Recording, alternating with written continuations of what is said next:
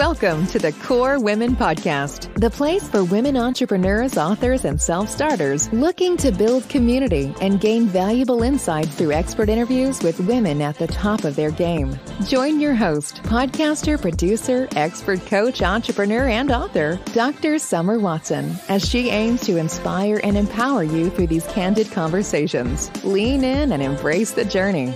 It's time to start the show. Here's your host, Dr. Summer Watson. Today on the show, I would like to welcome Ashley Crouch, who is a visibility strategist, investor, philanthropist, international bestselling author of the book Unknown to Unforgettable, award-winning publicity strategist and founder of Appleseed Communications, the creator of Prowess Podcast, Keynote Speaker, and founder of the Seed Fund Project. Oh my goodness. We have so much to get into here and jump into this conversation. So welcome, Ashley. Thank you for having me, Summer. It's really an honor to be here. Absolutely. I'm so excited. So before we dive into your professional background, I want to ask you, describe your journey thus far in one word. My journey has been expansive. That's really the word that governs my life. And when I think back over now, I feel like I've lived multiple chapters of life. But when I think back to the beginning, I never would have anticipated being where I'm at now. And I don't think anyone else would have either. It was just, I grew up in lots of brothers and sisters, and my dad had built a business. And I would go to work with him. And I don't think he realized he was actually grooming me to be an entrepreneur. Watching him answer phone calls, go out to client meetings, and going to work with him was just the highlight of the week. To have my own little desk and my own little pen pad and, take notes while he was out for him. I felt so important. But he actually retired when I was 12, and we moved to a farm in Arkansas. So It was a big change to go from city life and going to work with dad and going to school and all the things to farm life. And we had 100 chickens and a donkey and horses. And it was really, the hobby farm, and I couldn't see my neighbors. And so from that, growing up in high school, that environment, to going to college and being the first in my family that I knew of at the time that graduated from college for women, then now kind of step by step thinking about how can I grow? How can I experience more? How can I cultivate more skills? And just constantly moving toward that expansion step by step. And here we are today. Wow, that is incredible.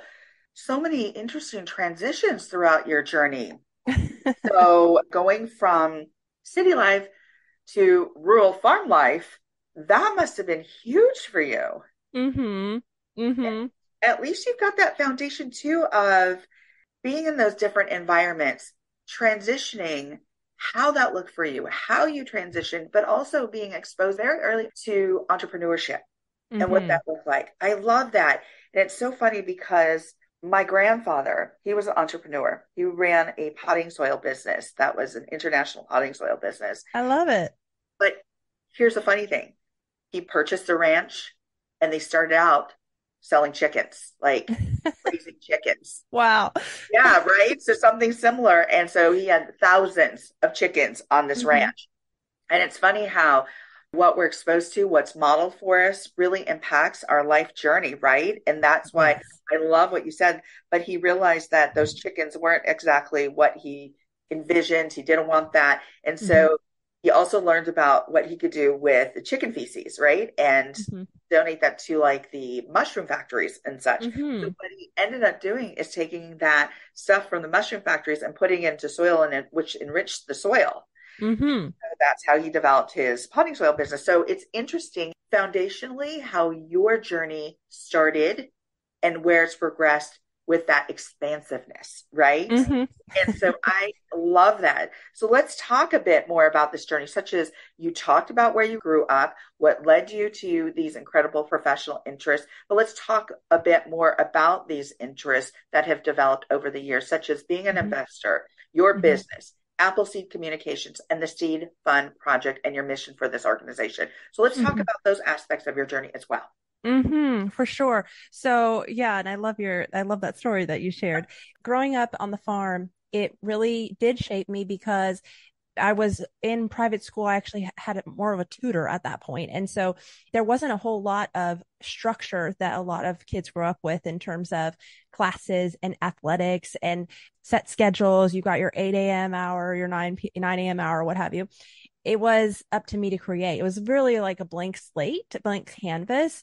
And I really appreciate those years, one, because it gave me appreciation for nature and for cultivation and giving back to a community.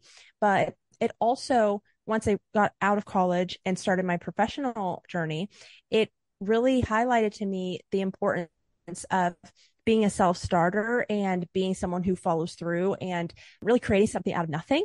And starting this business now, Appleseed, it grew out of, I actually wound up moving to New York City. I wanted a completely new change. I did not want to have farm life anymore. So I moved to Manhattan. That was like the ultimate culture shock. And yes, moved to Manhattan.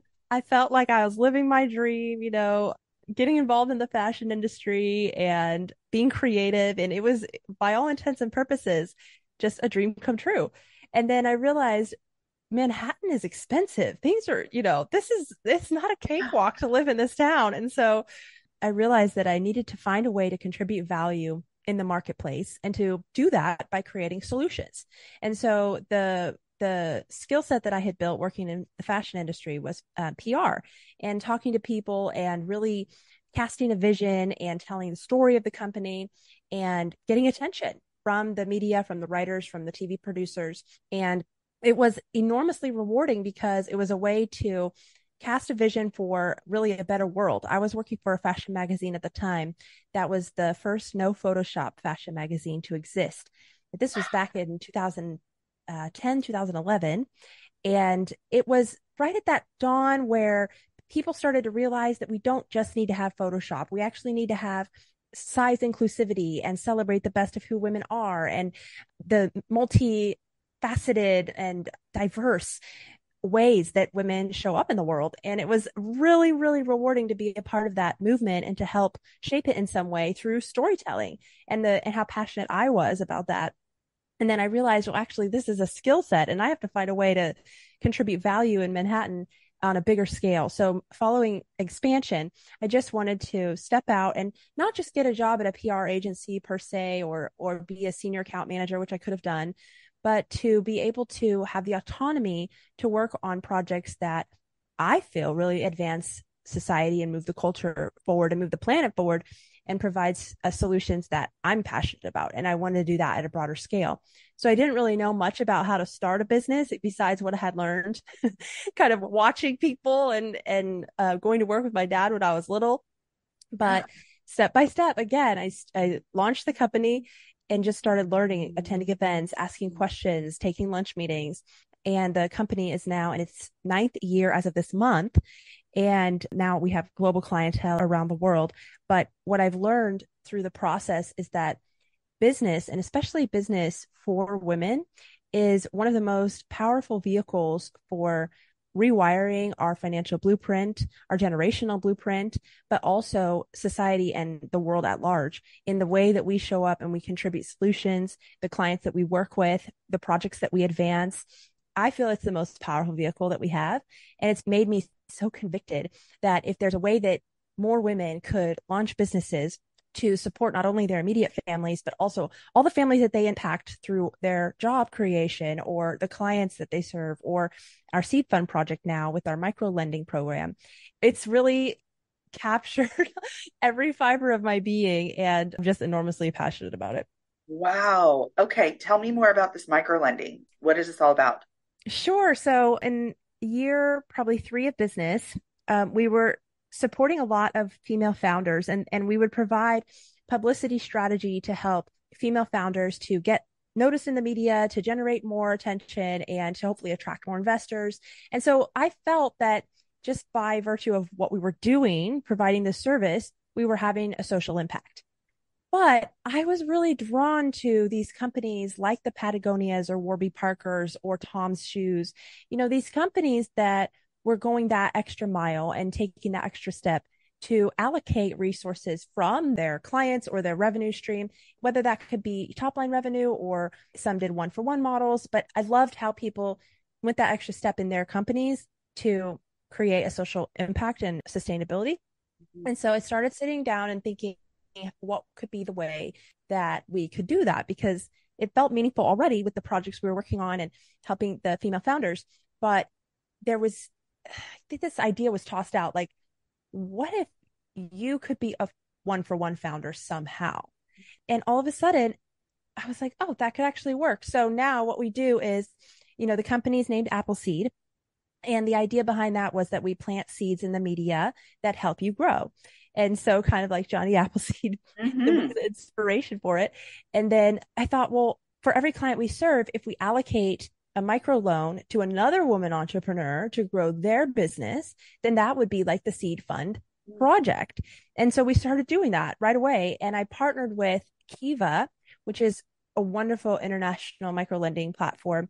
And the reason why I love them is that they have people on the ground in the local ecosystems with the women that need it the most, actually fielding the interviews, receiving the applications, and thoroughly understanding the intricacy of that business so that they can say, okay, this person also needs mentorship to make sure that the microloan is sustainable and that they get the benefit from the funds. Or this person doesn't need so much infrastructure around them because the business is already however many years old. They're more autonomous, but you as the lender get to select your beneficiaries based on their rating protocol. So I was like, oh, it takes the guesswork out of me going to Tanzania or trying to build out the ecosystem on my own in Kenya or in Nicaragua. And so I decided to partner with them. So now the partnership has been about 6 years going now. And we have supported women in 25 countries. Fantastic. And they are in a full range of business types. Some are in cosmetology, some are in tailoring, some are in agriculture. And in those 25 countries, the women have been paying back their loans. They're just doing amazing. Out of all the women that we've supported, there's only like a 3% or less default rate, which is unheard of. And then what it has created is a for-purpose profit cycle where we are generating revenue that supports the business and our staff and our clients, but then also supporting the secondary ecosystem, which has gotten quite robust at this point. And then they're creating their ecosystems, which support their kids going to school or graduating from college. I mean, it's incredible what they're doing. So yeah, it's incredible what you're doing. Oh, thank you. And build community and bring community together and giving back in a way that you're planting more seeds all over the world to grow. These seeds are the women that are thriving, not just surviving, but now are thriving and are able to thrive. Yes. And their families, and then also pass that forward. Yes. So I love it. Oh my gosh. Thank you. You're doing amazingly. And this started by some modeling, by what you were exposed to in regards to that early entrepreneurship, even that move to Arkansas, and how you became more grounded in who you are, being intentional, and really learning how to thrive. And then you took yourself to New York City. Wow. What a culture shock. But you did it, right? You did it. And you exposed yourself to all these really unique and interesting experiences where you learned there too. And then you brought that all forward and combined that with your passion. And here you are today.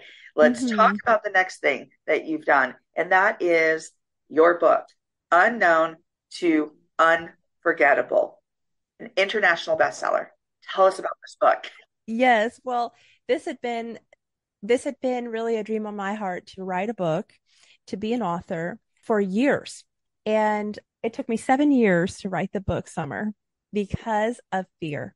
not because I didn't know what I was talking about, because I was doing the work and contributing and doing publicity strategy and really helping people around the world. But it was this fear that came from a lot of identity work that I had to do. So this is another theme around expansion, is that yes, we have our early childhood experiences. We have all of the labels that people bestow upon us, or the labels that we give ourselves, and what we think we are and who we can be and what we can do.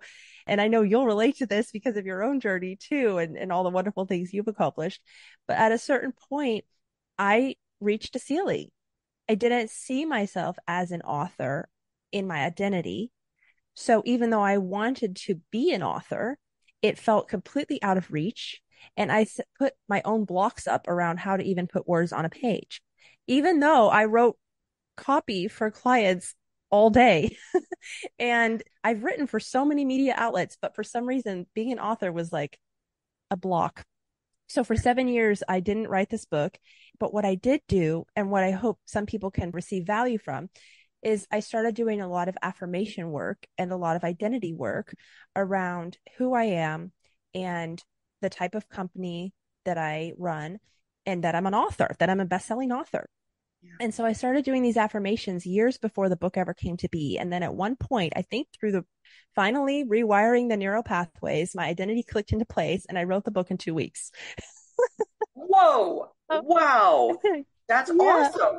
Yes. And what it was meant to do was provide people with a tool that anybody could take and read and use and get results right away, even if they couldn't work with my company or work with us, or, afford a PR agency of their own, but they could use this signature system that I was using, being self-taught, never having the formal education, just only knowing what got results, what was working today in the world, and writing that protocol down. And people were using that, and they were getting results.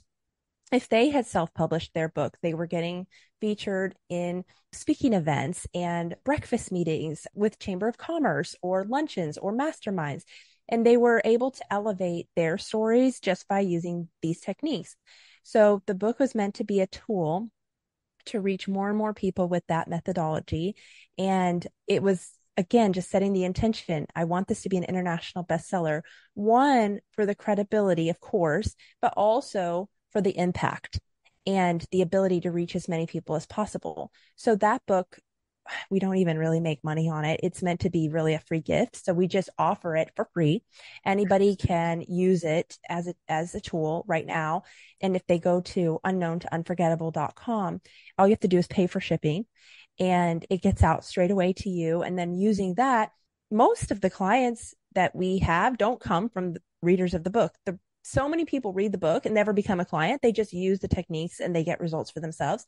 But sometimes, every once in a while, they say, okay, we want additional support. We want a custom strategy or what have you. So then we can support them in that way. But at least this way, I know, again, it's a way for me to reach as many people as possible and expand in my level of contribution. So yeah, hopefully somebody could read it and hop over and grab it if they want, and then use it for 2023, because I truly believe right now, in the way that the world's going, no one can predict what's going to happen. No one can predict exactly when the recession's going to hit, or if it's going to hit, what black swan event may occur or not occur. But what we can control is the way that we are showing up to provide solutions, and as many people that know about those solutions as possible hear about us. So I was listening to a podcast interview with Warren Buffett recently, and he was saying during times of crisis or recession, you need to position yourself for success. And the number one thing you need to do is have a business. If you can have a business that you can control and run for yourself, and also be the best you can be in that industry, and that people know about you, that you are the go-to leader. And so I see this as a mission on my side, that if I have this skill set that I can impart to people and give you those tools that you can take and use this year and in coming years, then it's going to make all the difference in the world, I believe, in how people can get through these times and really thrive. I absolutely love it. I love the language that you're using here, from the beginning of this interview regarding being solution focused, or helping others being solution focused, or helping them support their solutions, to giving practical, applicable tools through your book. So important. Those first steps, giving back to community, supporting community, how money is being utilized here, and how that is helping community, and it's working in community, helping others thrive. So all of these different aspects of business, of community building that you talk about, so important. So another question, you have a podcast, the Prowess Podcast. Tell us about that. Oh, thank you. Well, what you've created with this podcast is just tremendous and helps so many people.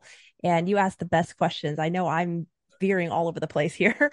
Normally, I'm the one asking the questions. So I'm like, oh, wow, this is a new skill set for me to work on and learn. But for my podcast, I wanted to interview leaders in industry that could flip the script. And I think we have a similar passion around helping women be heard. Yes. And I realized at a certain point, almost all the podcasts that I listened to with CEOs or thought leaders that were at a certain stage of business growth that I wanted to learn from were men. And then I realized that almost all of their guests were also men. And then I realized that I was beginning to run my business with the thought processes and mechanisms that are traditionally understood to be male. And what I wanted to do was not only run a successful company, but also learn from and showcase the women I knew in private conversations, in masterminds, or in, colleagues that were tremendously insightful and had a wealth of wisdom, whether that's being on the board of Amnesty International and being a true leader for philanthropy and really understanding how to make a career in that sector, or starting a unicorn company in consumer goods or beverage. Product, that's a complete different sector that I wanted to learn about. So not only did I do it selfishly for my own benefit to learn from the guests, but also to showcase how amazing they are. So it's called Prowess, Stories of Leaders Who Have an Edge.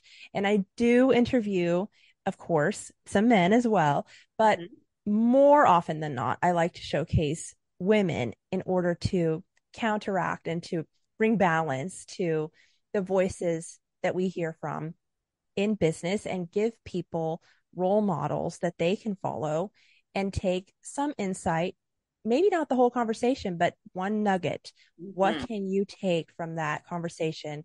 One nugget you can use, one nugget you can implement, one thought process that's different that you can adopt and start to see the benefits in your own life. So it's been tremendously rewarding to do that. And I'm sure for you as well, all the conversations you've had, wow, it just must be so powerful for you to have this podcast. I love this podcast. It's a way of creating a space, a safe space for the voices of women and for them to be able to tell their story, their journey, both personally and professionally. And as you said, and I've talked to many women on this podcast, as well as from around the world. And many of their stories are, I was reading a book. I was listening to a podcast. I was watching a TV show. And it was that one sentence, that one word that impacted my life so much that I made a change. I made a change in my journey, and I was able to be intentional about that. And that's what this is all about, is the stories that women tell that they're impacting people in community across the world. And I hear about it all the time saying, I listened to this story and wow, I can take something away from it. And I did. And this is what I took away. And I'm thinking, yes, stories are so impactful. They're so important. And they also, just like you are sharing with us today, Ashley, are giving those practical tips and applications where women can go and do A, B, or C, because now they have some tips that they can use And so these podcasts also provide that to other women and men. As a matter of fact, I've been asked, hey, can you create a core men, podcast? And I said, what I'll do is I'll create another space. And that's exactly what I did. I created a live show on Instagram to bring men and women to the table, to that space. So to have these conversations. So thank you so much for sharing your journey, all that you've done, all these wonderful things you're doing in community. So as we come to the close of our interview, my last question is, if you were to leave the listeners with some words of wisdom, what would they be? I would just speak from my heart and tell you, it's not about where you start. It's about where you end up. And that's probably not an original idea, but it's been so true in my own life that you have every ability within you to continue to cultivate yourself, and you get to choose where you wind up, and only you know where that's going to be. No one else can see the vision that you have, the dreams that you have, the drive that you have, or your ability to follow through and keep taking those steps one after another. So I always say two things. One is dream as big as you dare, because that's what's going to set the benchmark that you're aiming for. And the second thing is practice makes progress, and progress is the point. So if you can just keep moving, you are well on your way. Well, thank you, Ashley, for joining me on the Core Women podcast today, and for those words of wisdom. Thank you for having me, Summer. Absolutely. You can follow Ashley Crouch on LinkedIn, Ash Crouch1 on Instagram and Twitter, The Real Ashley Crouch on Facebook, and AppleseedCommunications.co.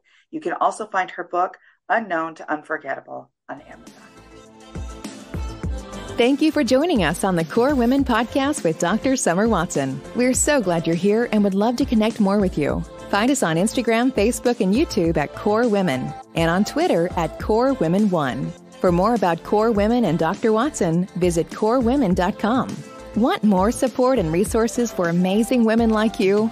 Great! Join Dr. Watson and Jen Fontanilla at the Life, Love, and Money Collective, a Core Women production that aids in understanding the key traits that might be getting in the way of living a life that you are absolutely passionate about. Connect with Summer and Jen and find out more at thelifeloveandmoney.com.